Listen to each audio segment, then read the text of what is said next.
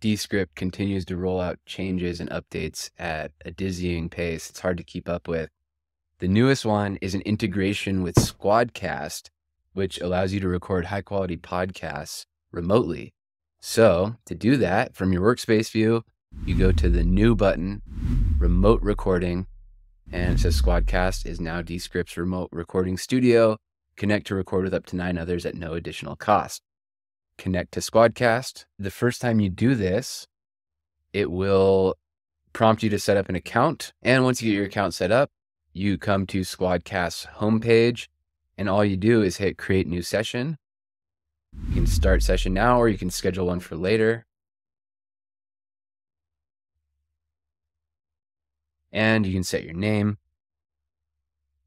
You can set your pronouns if you want. That's interesting. You can do an echo cancellation, and you can select your equipment, your external mic, camera, whatever you want to use. And all you would do, well, you can do a test recording. You can check your mic and your camera. Everyone's probably familiar with how that works. And then you just hit join session, and it's prompting me with all this tutorial stuff. And then to invite somebody, there's a participants and then a link where you just hit invite. You can copy the link to the stage or to the backstage, which would be they're not in the chat yet, or they're just watching. And you hit copy link, and that's what you would send to your podcast guest, your producer, whoever else is going to be on the show, even audience members. And then you would just hit start recording, and we're live. And I'm going to go ahead and stop that. And when you leave session, successfully uploaded HD audio and video. I can download it. I can add to workflow, get all files. I can edit the session.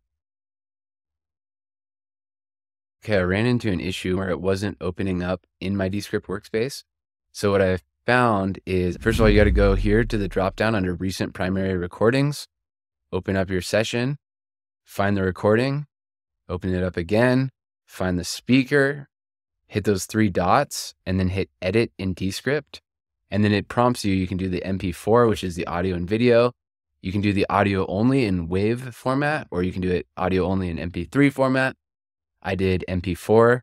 And when I clicked that, it opened up my Descript thing, but I didn't get this at first. And the problem was I had pop-ups blocked. So be aware of that. You might have to allow pop-ups for the site. And then it prompts you to import from Squadcast. It automatically named it. You can choose the location. You can choose which drive you want it to go into and which folder. I'll put it into my recordings folder. It prompts you for your transcription language. Oh, and actually it's not going to let me put it into my private recordings workspace. Okay, now let's create project and import files. And it prompts me to open up the desktop app because it opens the web app by default. And there we go. Now it's just a normal Descript project that we can edit. It's transcribing. It's got my webcam, and we edit it just like normal from there. So this is pretty cool. The advantage they were explaining in the video is it records each member of the conversation locally on their computer and then uploads that file to the cloud, which is a higher quality, less pixelated version of the video and better audio as well. So pretty cool. I'm excited to try this, and I think it's a big level up for podcasters.